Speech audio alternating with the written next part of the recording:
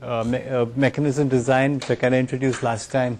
Talked about last time basically about these global orderings and so on. And actually, I should make one comment on that. Is Chan here?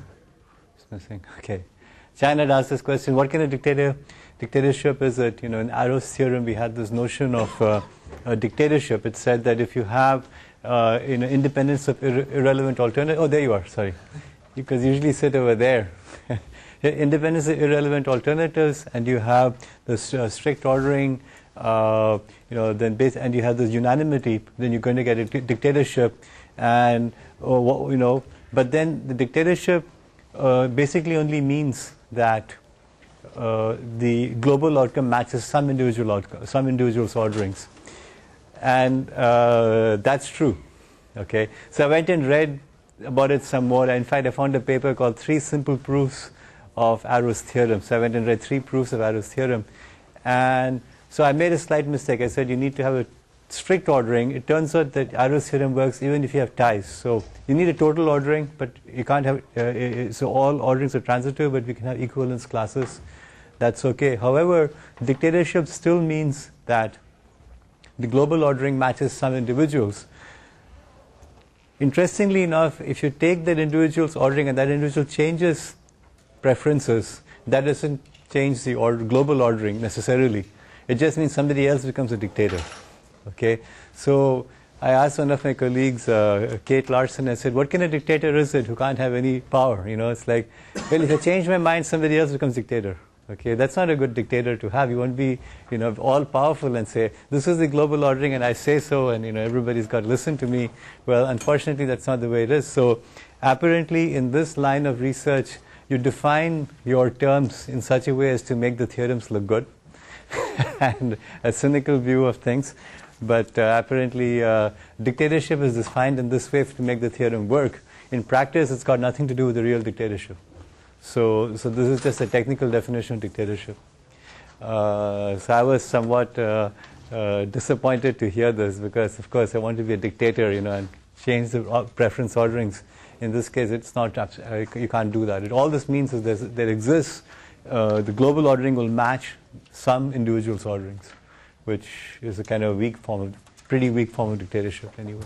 So, unfortunately, I also discovered that the Arrow theorem keeps getting trotted out. All sorts of people point to it as the why voting will not work and this and that and the other, and they all say, well, it'll end up in a dictatorship, but they don't understand the dictatorship here is meant in a strictly technical sense. So I think that theorem has gotten much more mileage than it should have, as far as I can understand it. So anyway, so thanks for asking that question, because I went and dug up a lot more, and this is a theorem that doesn't have too many teeth. Anyway, having said that, I'm going to kind of go into, so that was what you discussed last time, more or less. What I'm going to talk about today is this, sort of the engineering part of game theory. How do you design games that make people do what you want them to do? So I outlined the problem last time, very briefly, but I'm going to go into a little bit more detail today, and then the next class we'll go into a particular mechanism in considerable more detail. I'll start with a mechanism called price discrimination mechanism. This is roughly what happens when you go to a store and they say you can buy one for $1 or $2 for $1.50, okay, and 10 for whatever, right? How do you choose these prices? So that's what price discrimination is about, and we'll see what the hidden assumption is in price discrimination. Then we get into this auction, the Vickery auction, or the second price auction. This is the most famous mechanism out there. In fact, probably the success of this is the pretty much the basis of mechanism design. As one of the authors writes, all of mechanism design is nothing more than footnotes to the Vickery auction. So we'll talk about that and how that works, and that will allow us to discuss properties of a desirable mechanism, and then an important principle called the revelation principle, which allows us to simplify the space of all possible mechanisms to a much smaller class called direct revelation mechanisms. So just to fix ideas, yeah? Vickery spells like V-I-C-K-R-E-Y. Did I make a mistake here? Oh gosh. Are you sure? I keep making a mistake here. Wow, okay. R-E-Y, thank you. I've consistently misspelled it. I always thought it was Vickery.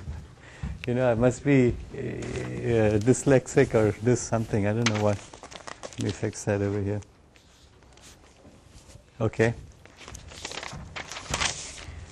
Okay, let me go. Okay. So what is price discrimination all about? So price discrimination basically says that, let's say you want to sell some good and you know something about your customers. You know something called their valuation.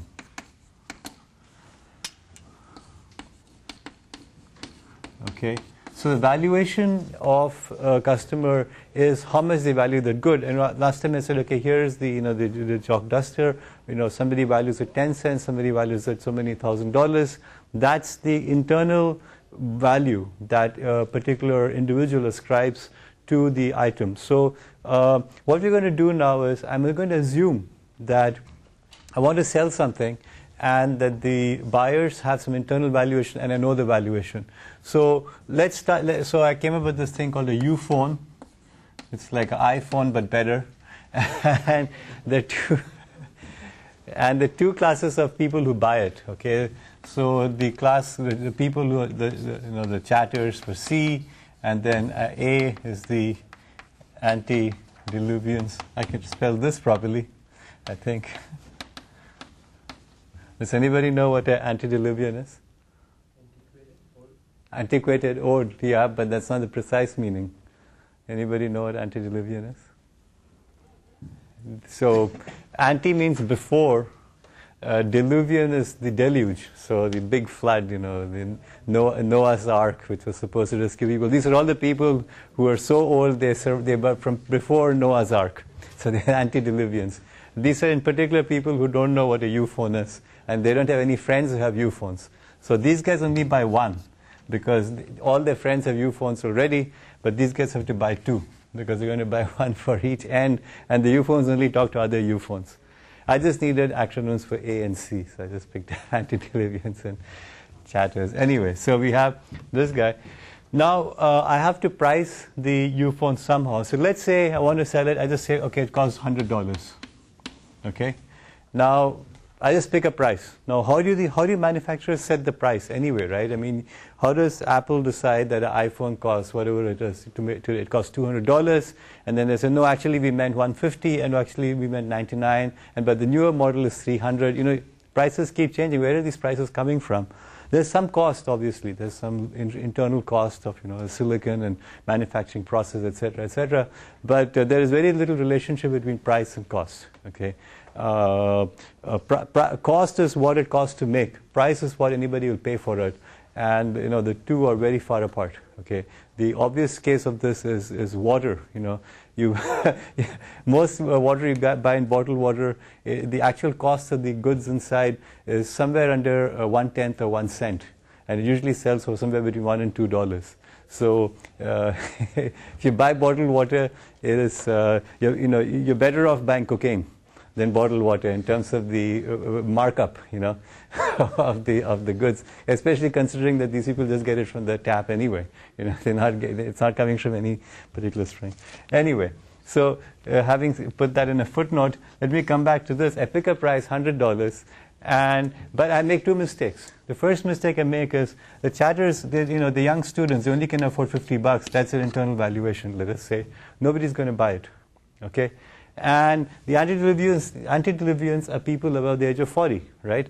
And they can afford $300 each, right? So they can pay $600, but you're only charging them $100. So you're getting short on both sides. You're not taking as much money from these guys as you could, and you're not.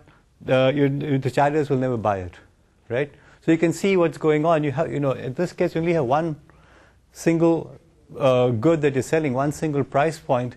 And if you are smart, you could say, well, I'll set it at 50 or $49.99, and then I'll get all of these guys, and I'll lose some money here, but this market is so big, that's okay, right? That's one decision you could make.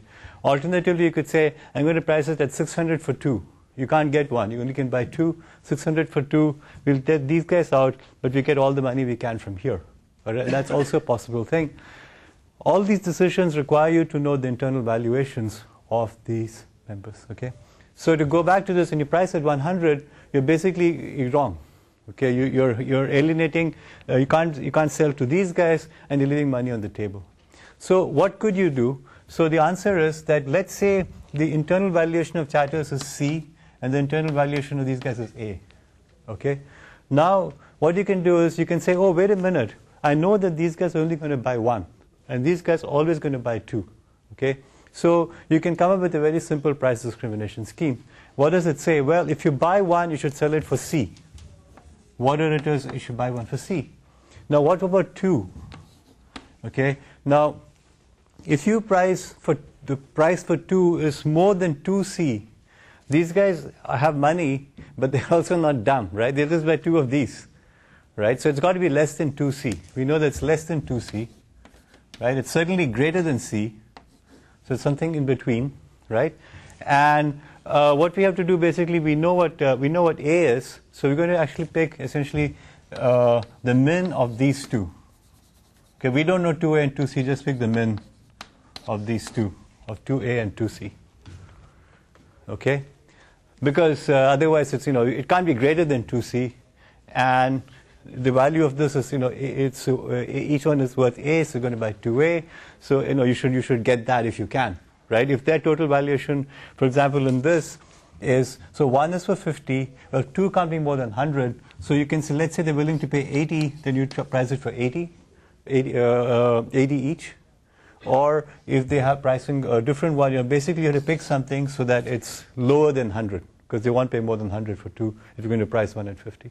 So here what we're doing is that we choose these prices in such a way such that if you know the internal valuation, you can optimally pick the pricing for both categories of the target consumer population. Okay, so that is in fact the optimal price discrimination scheme, or discriminative pricing scheme, and you see it all the time. You see it all the time. Whenever you go buy something, you say, well, it's a volume discount, right? What they're really doing is they're saying that some people will buy it in bulk, and some people will buy it individually.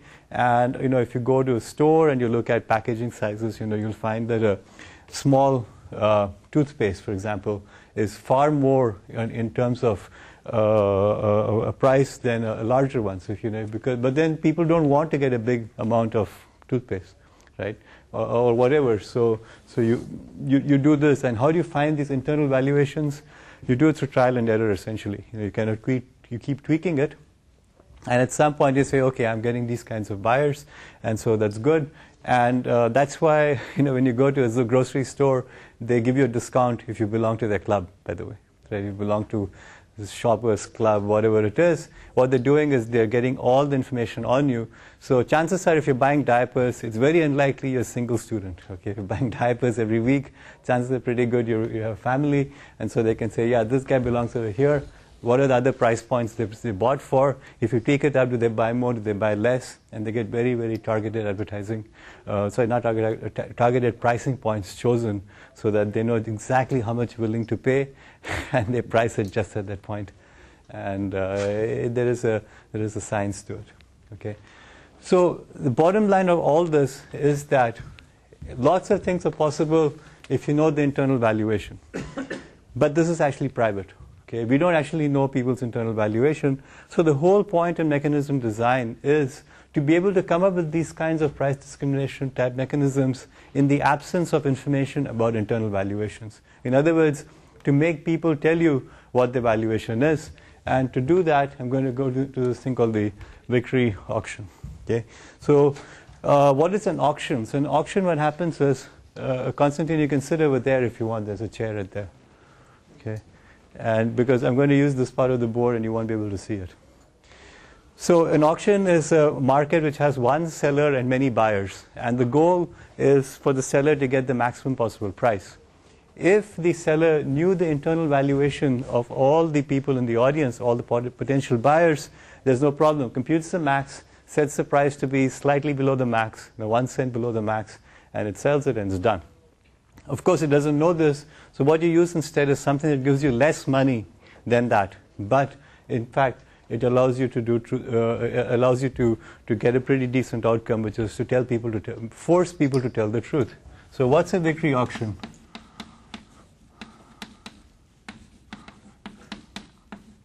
So it has basically 3 steps. One is announce, each bidder announces a bid.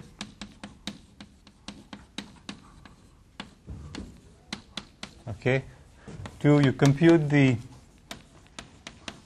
max and the second price, which is basically the one just below the max, and then a bidder who bids max wins, okay, and pays second price. Okay, so let's say the bids were 1, 5, 8, 10 from 5 bidders, and the person who bid 10 would win, and they would pay 8. They wouldn't pay 10, they'd pay 8. Okay, so it's a very simple rule, and you say it's so simple, but how come it does what you expect it to do, which is how come it tells people to tell the truth? So what do we mean by telling the truth?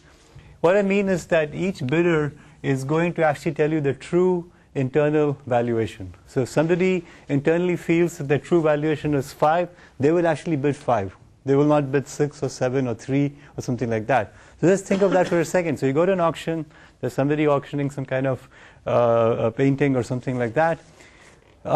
You may want to bid higher than you actually feel it's worth, or lower, because you want to strategically manipulate the outcome, right? For example, you somebody is going to bid a lot, and you want them to, you don't want them to win. You just want to raise the bid, and then last minute you drop off, forcing them to pay higher, right? Something like that. You can do all sorts of tricks in auctions. This one forces you to tell the truth. Okay, so why does it do that? Let's analyze what it's going to do, and then you'll see what's going on in a victory option. So the way to think about it is really in the form of a game, in the form of a game tree. So what I'll show you is that if you lie, you are either worse off or the same as telling the truth. Or in other words, telling the truth is better than or as good as lying in all circumstances. And so telling the truth is a dominant strategy because you're greater than equal to, right? So telling the truth, the strategy of telling the truth is greater than or equal to the valuation or the outcome if you lie. Okay, so let's just so basically I'm just going to start with lying because it's easier to analyze from lying than from telling the truth. So let's just start like this. If you lie and your true valuation is something, you can tell either you can bid higher or you can bid lower.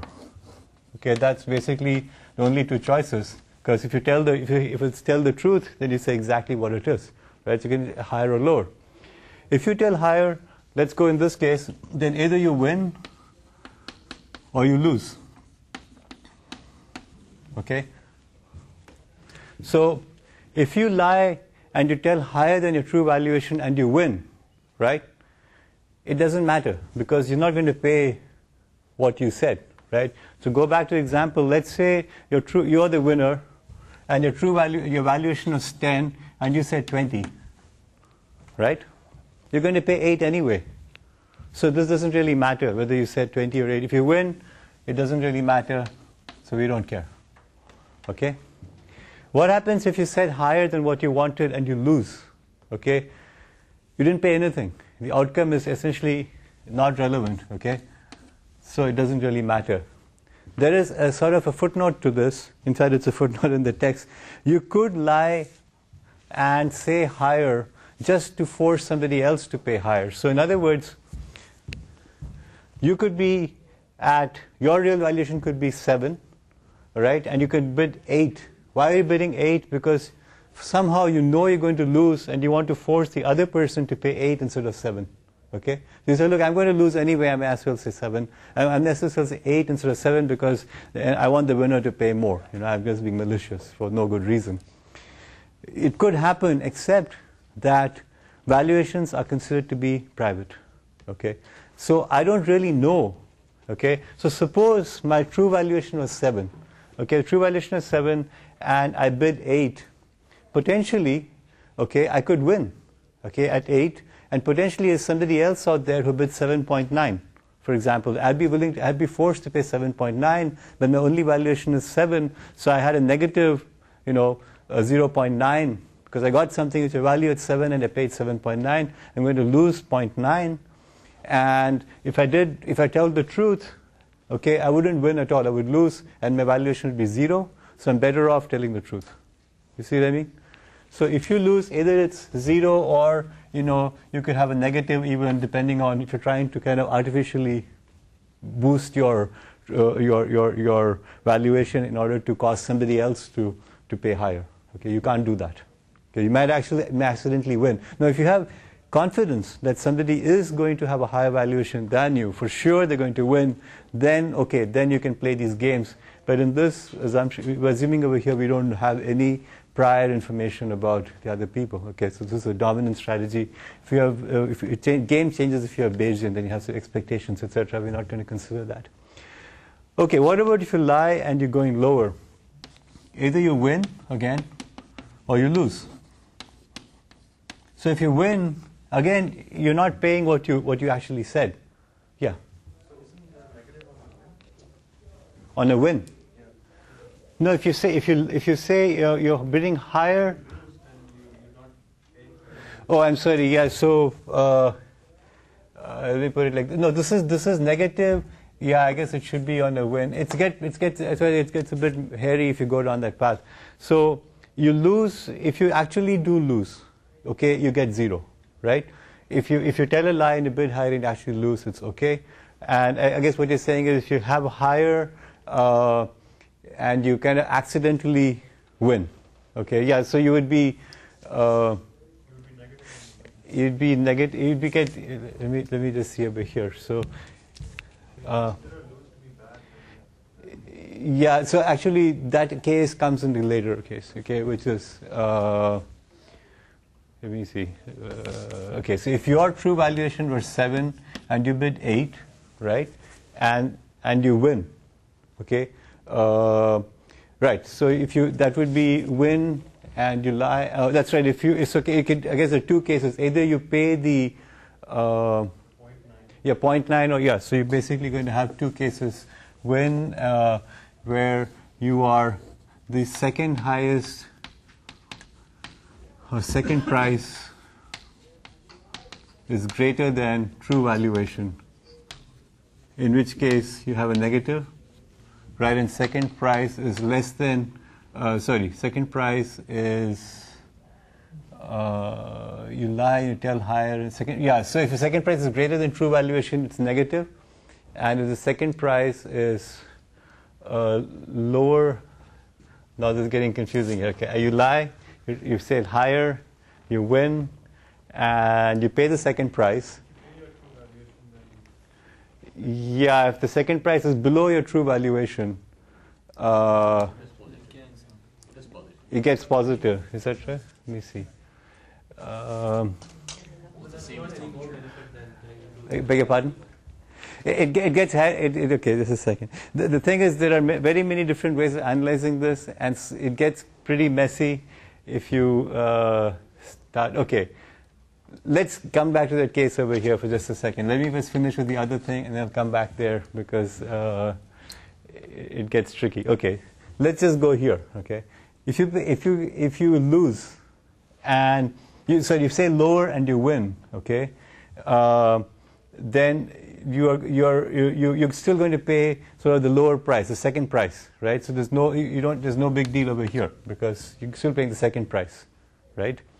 So in that case, for example, let's say your true valuation was 20 and you actually bid 10 and somebody else bid 8. So you bid lower and you won, you still end up paying only 8. So you're fine. You don't gain anything.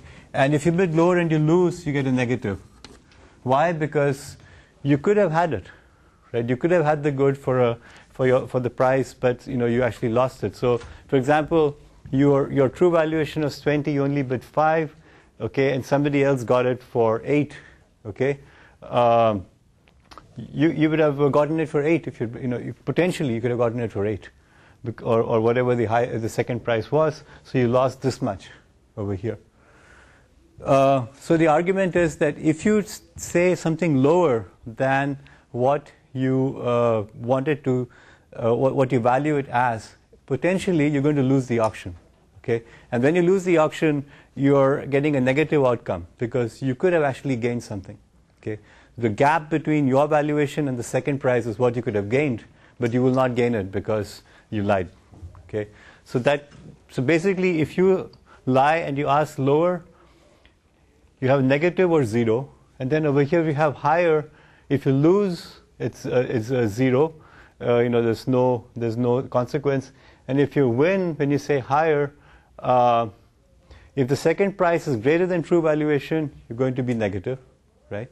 So let's write it down over here. So let's just say that your true valuation is here, and you bid higher. Let's say this is the value where you bid, and then the second price can be either here or it can be here. Okay? If the second price is below your true valuation over here, then what is going to happen? So if your second price is below... I'm sorry? Yeah, it's the same as the true value. It's not going to matter anymore. No, and if the second price is higher than the true valuation, then you're going negative, right? So in either case, you're covered. So basically, that's what I'm talking. That's what happens over here. So just to repeat, so this is my true valuation. Is this? This is true, and the second price can be either to the right of me, to the left of me, and this is my bid over here. The H bid is a higher than true case over here, and then if it lies in this range, I'm going to pay the second price, but it's higher than the true valuation, so I lose, right? And if the second price is to the left of my true valuation, then I'm going to pay the second price anyway. It doesn't matter that I lied. Could have said the truth, and I would not have been worse off anyway. So in any case, if the second price is negative, over here it's 0. So I guess this figure is explaining that piece over here. Okay. So basically, you have to look at all the different cases one by one, and you find that in all cases, by telling a lie either higher or lower, whether you win or you lose, and depending on even where the second price lies, you'll either be indifferent, you don't do any worse than telling the truth, or you actually are worse off than telling the truth. And therefore, you shouldn't lie. And therefore, the outcome is for everybody, assuming they're rational people, to tell the truth. Okay? So, before I move on, so any questions about this kind of figure over here? Okay, it's sort of a fairly painful case-by-case analysis, right? But what you need to convince yourself is that if you go through all these cases, you in fact end up with the result that either you should never lie. It's not. It can only hurt you, and it can, or it will be indifferent. It will never help you. Whereas if you tell the truth, in some cases you're better off, and in no case are you worse off. Okay? So, assuming that all the players are rational, and they go through this analysis, and they don't mess it up, then they're all going to tell the truth. Okay? And they're going to tell the truth, and in this case, the bidder is going to bid whatever they're going to bid, they're going to bid the truth. And so, what the seller gets is in fact the true valuation that each person has. So this is great, right? What I've shown is that we're having this very, very simple rule over here that says each, just announce a bid, compute the max, give me the second price. I have forced people to tell me the truth because if they're rational, they must tell me the truth. Okay? Yes? What if the price is now at 5 and someone suddenly asks for 100 and then his true value is around $8 and he can get it for 5? Okay, so All the bids are actually they're simultaneous, yeah. Each bidder announces the bid simultaneously. It's not.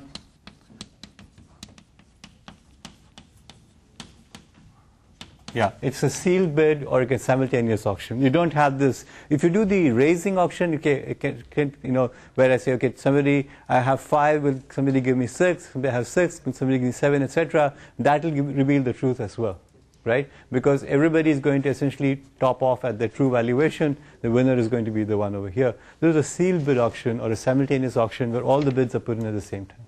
Yes? The seller is not maximizing its profits. No, it's not. That was the point I was going to come to as well.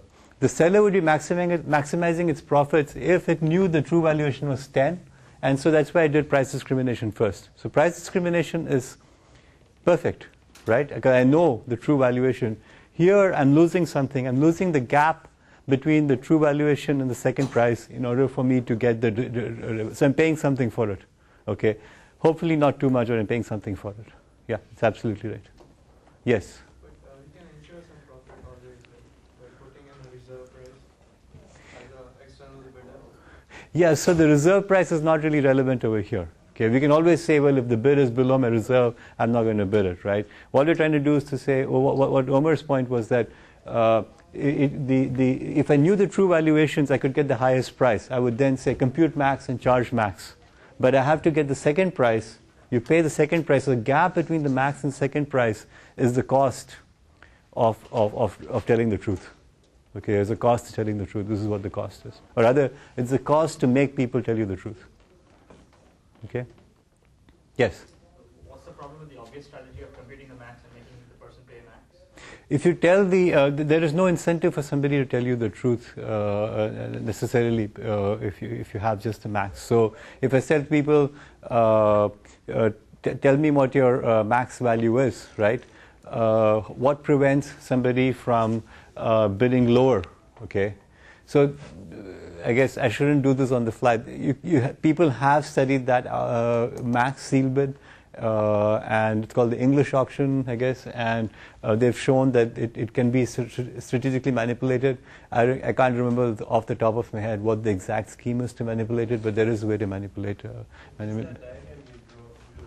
Yeah. The property goes away. All those bids are no longer equivalent to All the second price bids below the... So if you announce one value and you pay that value, Yeah.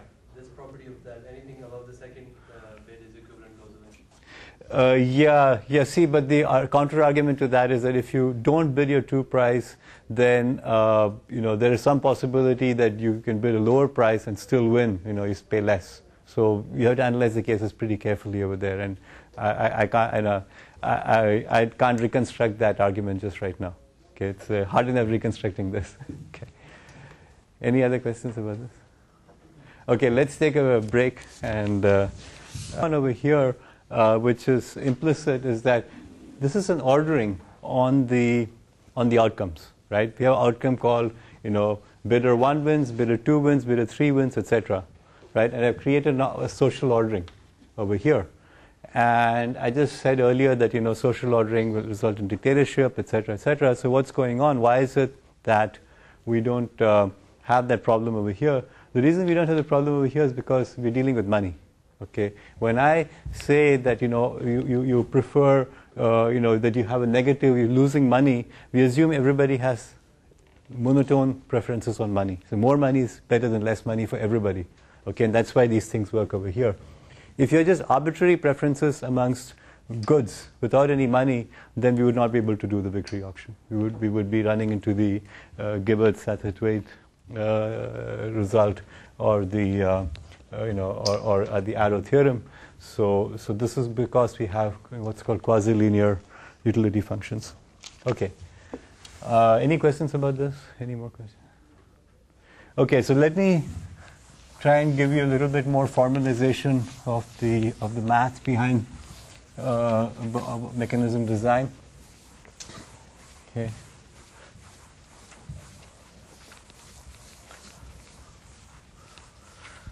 All right. So what we do is that the game is being played. A mechanism is a game that has two classes of players.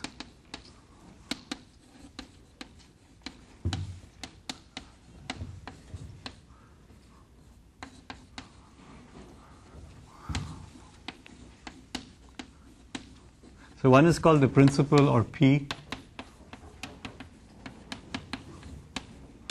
and A is the agents.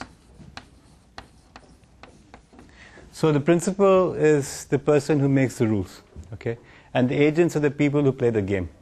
And what the principal wants to do is to essentially come up with some kind of outcome which is in the principal's interest. So the principal wants to do something so that the agents do the right thing. So in economics, there is a general thing called agency theory. Agency theory is the theory of how principals should set up the rules to have the appropriate outcomes. And mechanism design is essentially a branch of agency theory. So that's how it was started out in economics, and then mechanism design got hijacked by computer scientists around, I don't know, 1995 or so. And then after that, the economists said, oh, what happened to our field? It's all invaded. So anyway.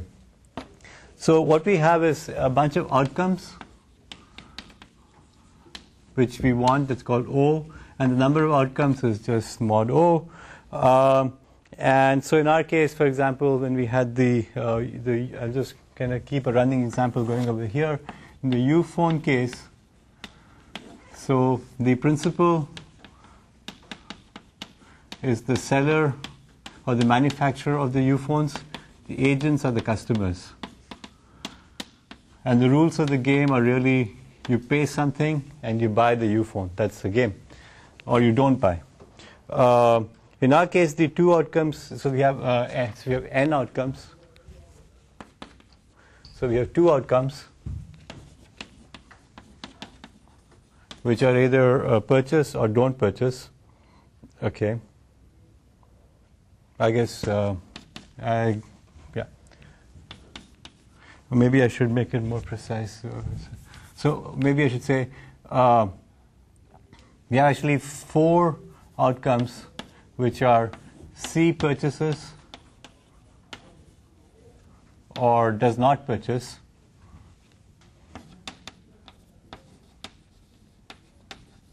and then similarly A purchases, A does not purchase.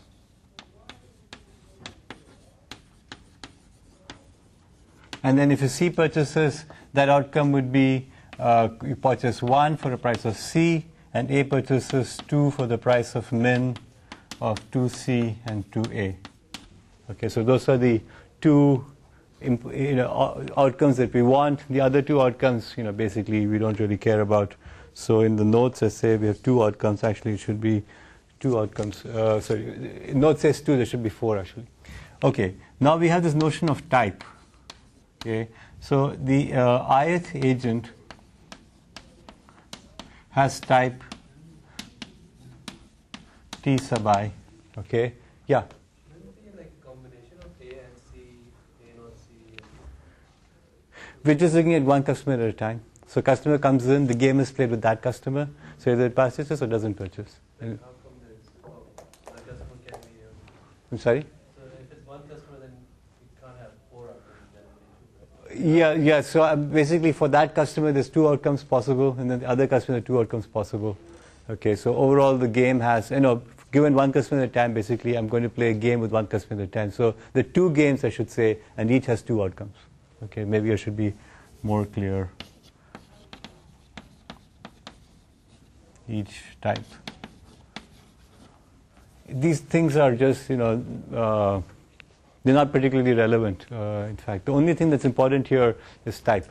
Okay, so a type of an agent is an encapsulation of its private knowledge, in particular its internal value. Okay, so we just say Ti belongs to class Ti. So capital T is the set of all possible types that the ith agent could have. So you could have each agent be of a different type potentially, but in this case, these are sets of possible types. And so the type, so if you have n agents, not n agents, m agents, you have T1 cross T2 cross whatever are the possible types, okay, the type space from which all the agents come from. This is just a standard way of representing that. So in our case, for example, the agent is of type of C or of type A. Okay, that's the type. And now they have an internal valuation, which is small a or small c, right? That's how much they value the U phone. So the types are T1 and T2. Well, we actually at any given point there's only one agent, okay, because a game with one person. So there's only T1, and they say the A or C, and then the internal valuation is A or C. Okay. Okay, so that's the types. Now what you're going to do is you're going to assume that each agent has a utility function, okay, which is u sub I for the ith agent, and it's quasi-linear, so it's of the form outcome comma ti. So it just says that if my type is this and this is the particular outcome, I have some utility from it, and it's going to be having some value for money. I'll come to that in just a minute. So in our case, what we have is that the utility of C for the outcome 1 comma C, and the type is C, internal valuation C is C minus C, which is 0. Okay, so this is the internal valuation minus the price. So we have a price part to it, and the internal valuation for A, which is of min 2C comma 2A, given the type is A, equals given the price. Oh, right, okay, I was just going to use C. So, okay, just give me a second here. Equals C minus min 2C. So I'm just showing the utility function for C. So if C is offered the price 1C, then it gets a utility of 0, right? That's what you want. You're saying your valuation is C, I'm going to charge you C, your outcome is 0, right? If the C, the chatter, is going to be given the price that was set for A, then its type is C, its this outcome is 2C, 2A. Its valuation is, utility function is, its values it at C, and it's going to pay so much, it's going to be less than 0. All right? So it's not going to ask for it. So chatter is not going to ask for 2, because that's what I'm showing over here, because it doesn't make sense. Okay? This is just formalizing the statement that if they only want 1 and they're not going to get too much value from 2, then we want to make sure that they don't buy 2. That 2 is going to be meant for the people who are going to buy 2, the A's. Okay. All right. So let's see. Then we have this. This is the set of types over here. It's called the state of the world. It's all the different types that people are out there. So this is all the possible types out there. We assume we know this already. And what we want to do is to basically map from the types T1 cross T2, etc. How many you put over there? T. Yeah, so okay, I guess I made a mistake over here. No, that's not. So n is the number of agents. Agents. Okay, so each agent could have its own type. Sorry. So this is the state of the world. Is T1 through Tn. I should probably use n over here as well. Okay, and we're going to basically go from these types into the outcome over here. Okay. In the case of the U phone, again, we have a customer come in. That customer is either of type A or C, right? Those are the two types for that agent. And the outcome is either they purchase or they don't purchase at this particular price that we set over here.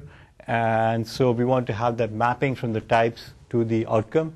And so what we want to do, what the principal wants to do, is the principal wants to have certain outcome happen. Principal prefers, so we have something called the social welfare function. We saw this before. So social welfare function, this is what the principal wants. Okay. So again, in the U-phone example, what the principal wants is that if the customer comes in and is of type C, they'll buy 1 and they'll pay a price C. And if the customer comes in of type A, they'll buy 2 and they'll pay the price that you want, that you pay. So the min of 2C and 2A they're going to pay. That's the outcome that the principal wants to have happen. Okay. So far we have not said anything about mechanism. So far all we're saying is, well, there are some agents that are different types, and we have some outcomes. We have some preferences on the outcomes. The principal has some preferences on the outcomes. What the principal wants to do is to go from these types to this particular outcome over here. Okay, there's no game so far. Okay, so how do we introduce a game? The way we do this is that we are going to create a mechanism like this. So by the way, this outcome assumes that you know the true state. P knows the true types. Okay, so if P knows the true types, then it can look at the types and just map it to the outcome. Okay, for example, by choosing a price discrimination mechanism, right? That's easy because I know the true value. Or in the case of an auction, if the type of each person is really how much their internal valuation is, if I know the true valuation, I just find the max and say, okay, you pay me that much. That's the outcome the principal wants, and that's easy. Okay, so what we're going to do now is we're going to basically cause the outcome to happen by means of a game. So what we do is we define a mechanism M like this. Okay, a mechanism that says if these are the types, I'm going to have some strategies. Okay, and then there's going to be an equilibrium, and the outcome of the equilibrium is the exact outcome I wanted in the first place. Okay, so we have some strategies chosen from S1 to S2 to Sn. These are the strategy spaces of all the of the players. What is the strategy space for Ufone? It basically is, I can basically buy or not buy. In case of Vickery auction, the strategies are what price do I bid. Okay, my bid is my strategy. Okay, and in equilibrium, I'm going to come up with some set of strategy, the strategy profile S star, and this S star is going to have the right outcome. Okay, so I'm going to define some function G on the S star. Okay, which says this is the rule that I apply on the strategy profile in equilibrium to give me the outcome. And what you want is to define the rules which allow these strategies such that when you play this game, you get the outcome that you want. Okay, so let me try and do that with the Vickery auction for a second. So the true types of the people in the room, in this room, for example, let's say, okay, bid for this duster. The true types are what you value it for. Okay, 1 cent, 10 cents, whatever, right?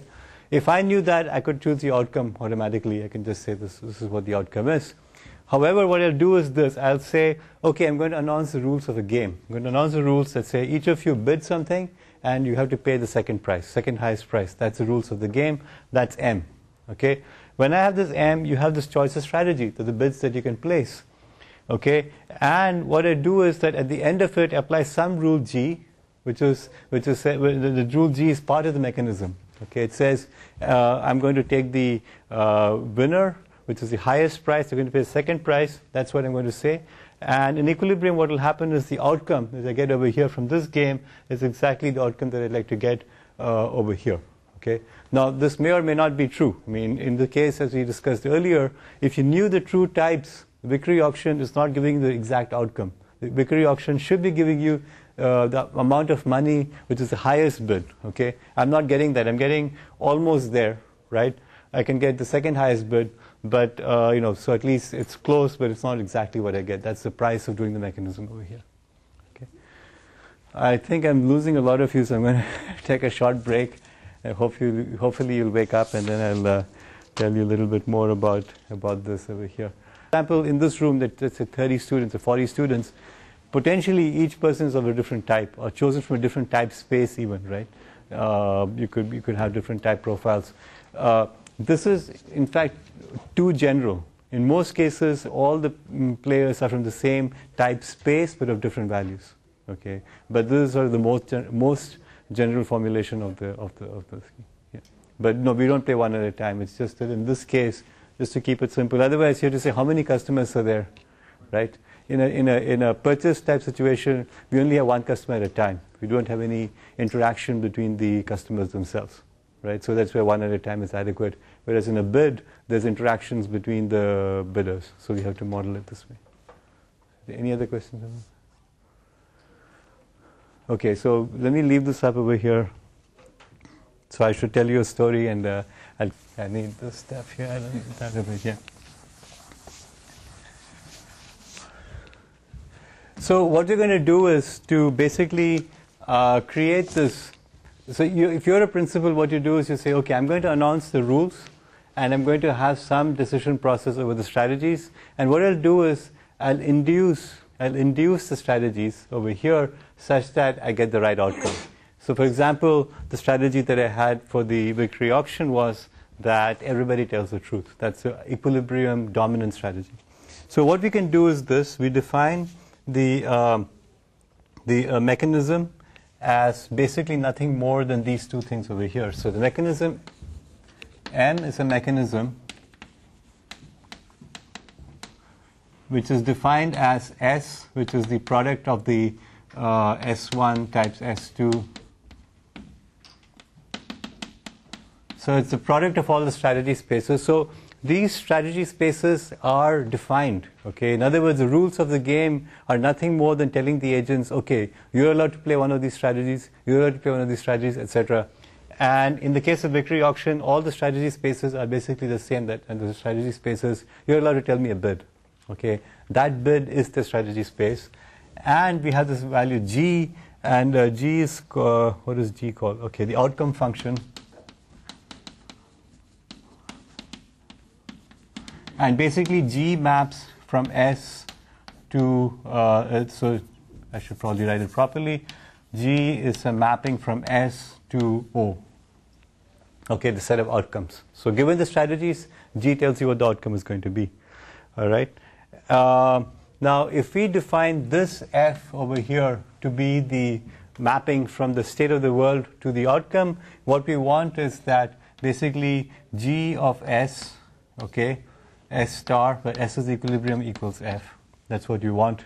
Okay, whatever F would do, the game would do it on the strategy spaces as well, given the types of the different players, and you can write this as G of S1 star of T1, S2 star of T2 equals F of T1, T2, Tn.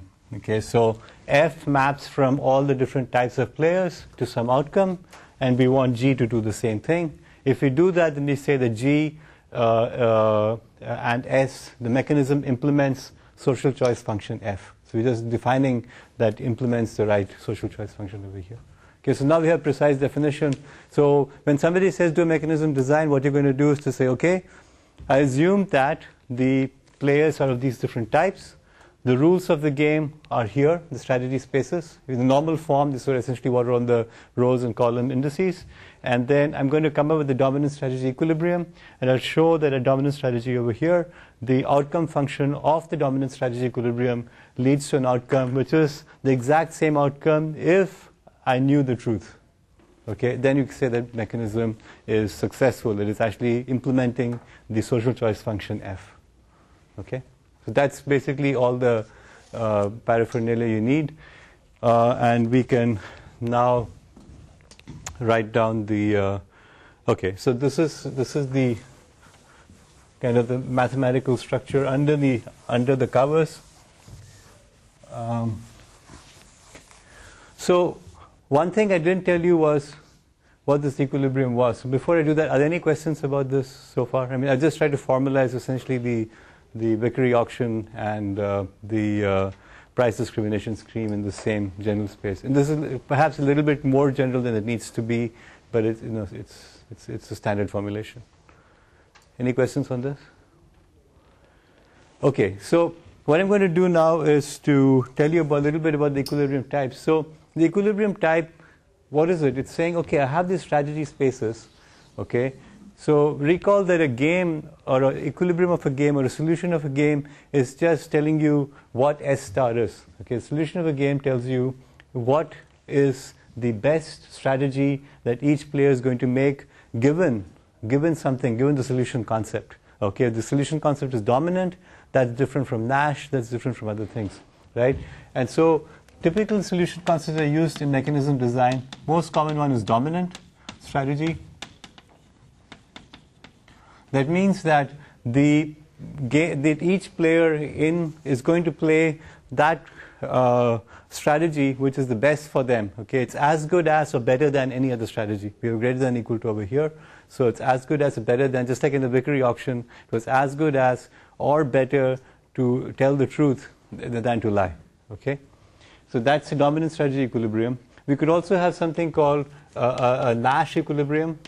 Okay, in a Nash equilibrium, what happens is that this strategy S star is the strategy that each player would play, assuming everybody else also played Nash, right? So that's how Nash works. So Nash says, if everybody else is going to play S star, it's my best response to S minus I star to play my SI star, right? And so that's a Nash equilibrium.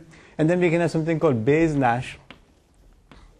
And Bayes Nash basically means that I am introducing expectation. So until my prior knowledge of all the other players, the Nash equilibrium is going to be the best thing I can do. So assuming I know the types of the other players, assuming they're going to play the Nash equilibrium, then it's best for me not to deviate from Nash equilibrium. That's why it's called Bayes Nash.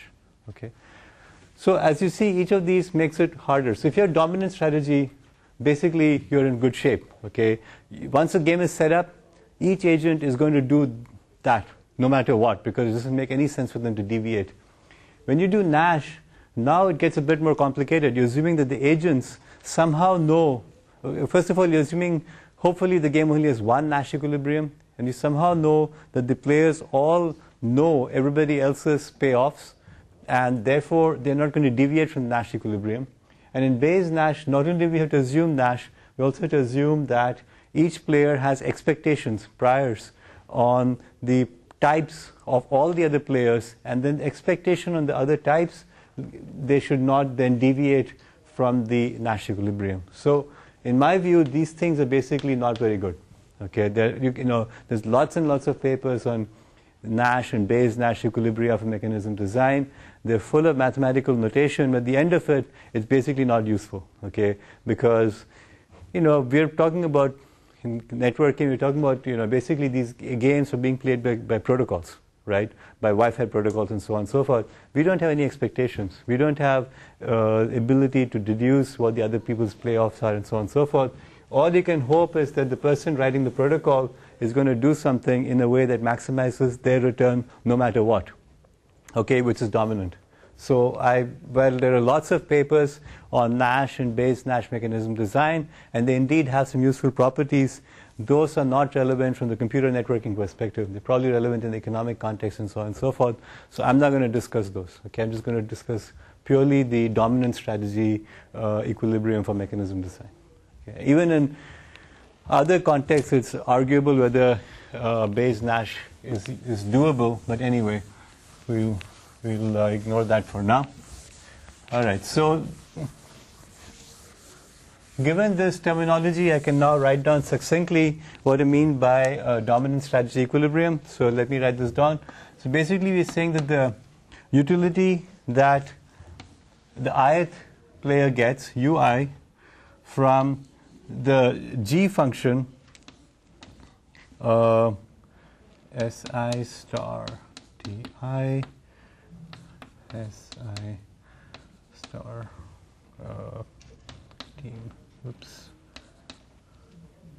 s minus I star t minus I comma ti greater than equal to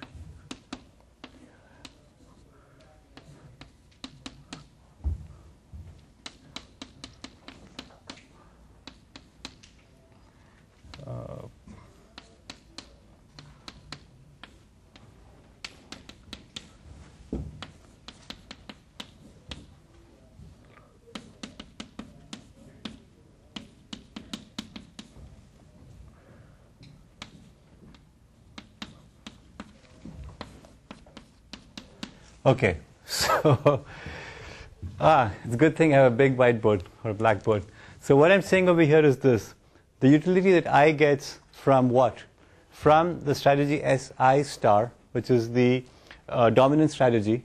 Okay, so G maps from the strategy profile essentially SI star S minus I star. Okay, that's the mapping that G has. Okay, Okay, G is so this is the standard notation for representing the strategy profile for I playing its strategy SI star, and everybody else is playing basically SI minus star. Okay, so this profile for you is greater than it's going to get from essentially any other strategy profile, and this is true for all players and for all strategies other than the dominant strategy, and for all types, and for all S minus I as well, all the other things that other players could play, right? So basically this means it's dominant. Okay, and I've just taken the standard dominant strategy definition and plugged in, instead of the SI star, the pi I SI star, the payoff of SI star or S star, I replace the payoff to I from S star with the G function, which basically is a mapping of the outcome anyway, right? And then the utility is on the G function. Okay, so instead of saying UI pi I S star, I've replaced UI pi I with this, and we have the type as the annotation over there because utility depends on the type by definition of utility function. Okay, so you may not understand this in real time, but you probably should go back and make sure that you understand that over here. So this is the dominant strategy mechanism. Okay, and if you start putting in expectations, etc., then we get one of those Bayes Nash and Bayes and this Nash equilibrium. I'm going to now switch gears a little bit and talk about something else, which is the properties of the of a mechanism, and these are the desirable properties. Now it turns out that we do not actually have mechanisms that satisfy all the properties all the time. Even the victory auction, as you saw, was in fact not satisfying the function exactly. What we got was not what we exactly wanted. We got slightly less, but anyway. So here are the properties we care about. So one thing we care about is individual rationality.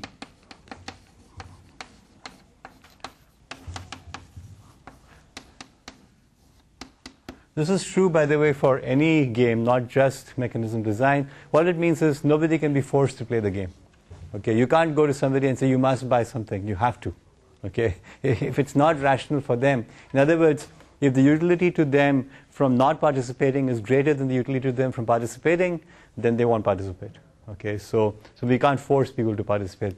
Kind of makes sense. In some mechanisms, it turns out we can't have that option. People must participate even if they don't want to. So we can't. That's not a good idea. There's a thing that's called incentive compatibility.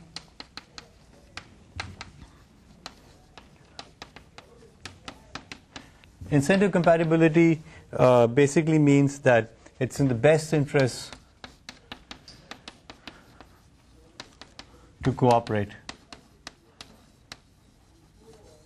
Okay, so incentive compatibility essentially means you align the incentive of each player with the incentive of the principal. So what the principal does is, okay, these are the rules of the game, and what happens is magically everybody is going to do the right thing because it's the right thing for them as well. Okay, it's like, as I said, the principal wants the agents to do what the principal wants them to do because they want to do it. It's incentive compatible for them to do it.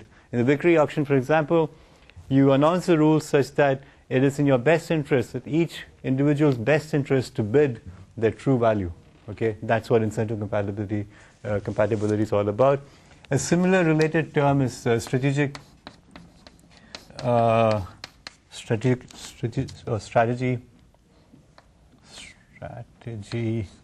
proofness. Essentially the same thing, which basically means that it's incentive compatible and dominant strategy.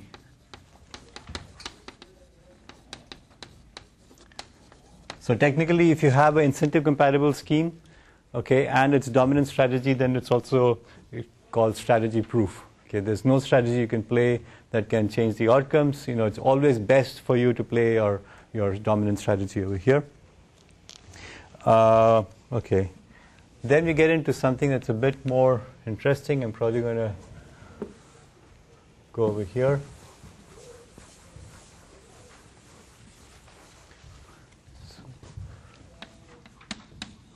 Budget balance. So these things are sort of obvious things, right? You want there to be individual rational. Obviously, you can't force somebody to participate. You want incentive compatibility. Otherwise, if somebody's going to play whatever they want, they're not going to play the right thing, then you don't even have a good game. And strategy proofness is just sort of a, basically saying I'm going to use dominant strategy over here. Budget balance gets more interesting. So what's going to happen is that we're assuming quasi-linear utility functions. Each person has a utility for money, right? And what we do in budget balance, what we do in a mechanism, as we'll see in just probably next class, is that in order for the right thing to happen, sometimes the principal has to take money from the people or give them money. Okay? So in the victory auction, for example, you're going to take money from the person for buying something, right? So in a budget balance, we can talk about basically two kinds of budget balance, weak and strong. Okay, in the weak budget balance, basically, principal doesn't have to pay out money.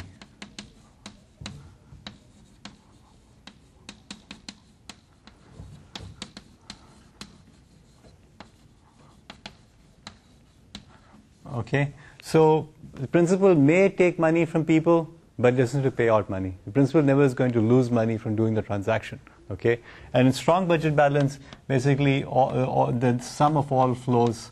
Sum of all monetary flows is 0.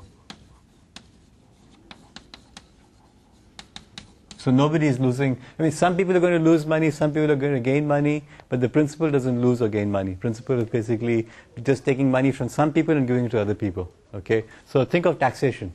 Okay, taxation is a mechanism where you take money from one class of society and give it to another class of society, right? In the end, if you hope that the principal, the government isn't keeping any money, okay, on the side, okay. In a corrupt government, of course, there's money coming in, less of it goes out, okay, and then some of it is kept by the principal. In a weak, that would be weak budget balance, okay. But if you don't have weak budget balance, this is like the government of Alaska. The government pays out money to people, or Alberta, I guess. They give you money because that's how they can maintain the mechanism. Okay, if you're a citizen of Alaska, you actually you don't pay income tax. You get a check from the government every year because you get part of the oil revenue, I guess. So, all right. So that's budget balance. Fairness. So we would like the basically it says minimize the variance in the utilities.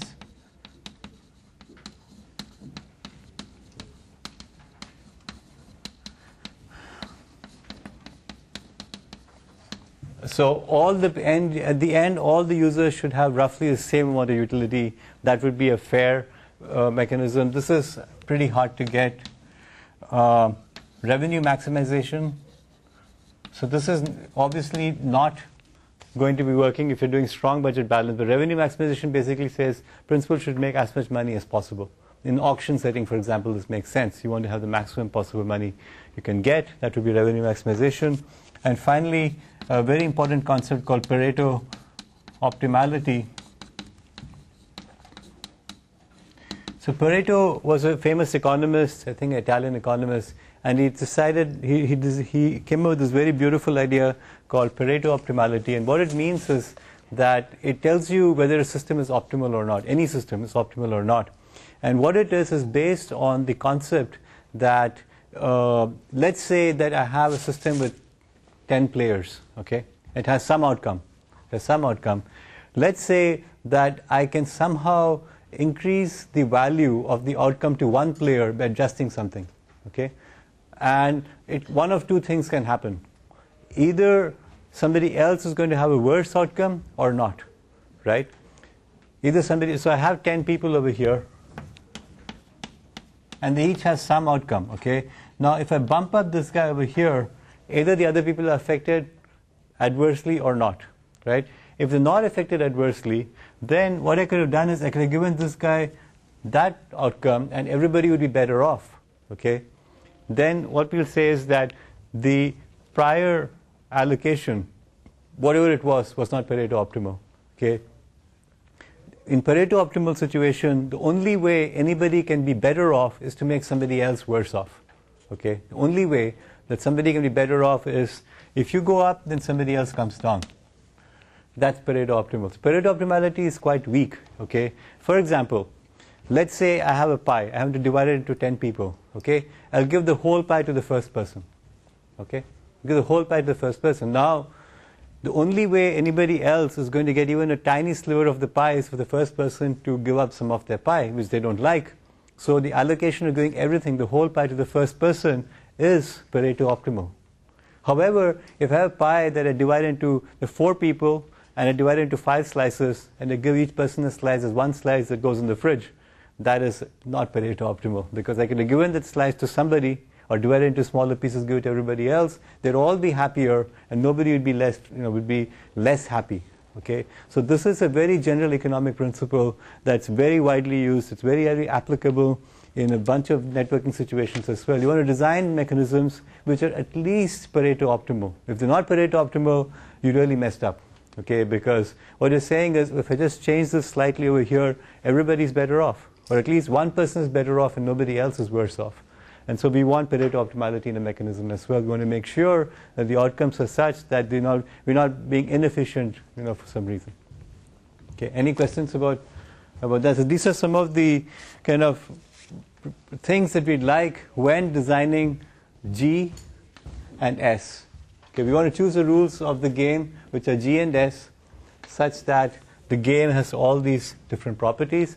And in fact, we'll find that you can't always do it. Okay, we can't always do it. Okay, so I'm going to now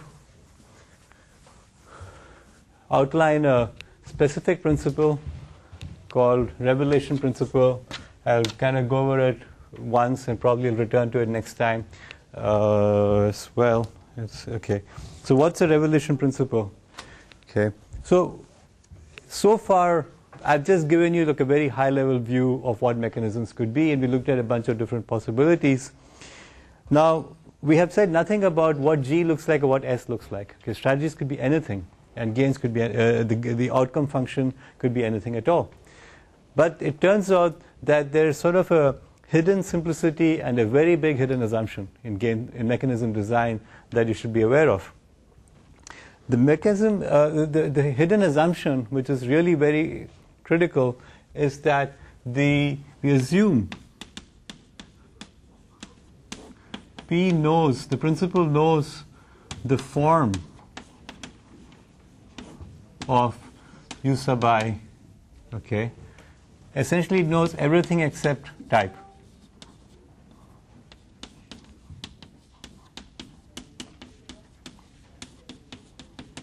Okay, so what do you mean by form versus type? Okay, so for example, let's say that I have a user who has some type, and let's say the type is just an integer in the range 1 to 100.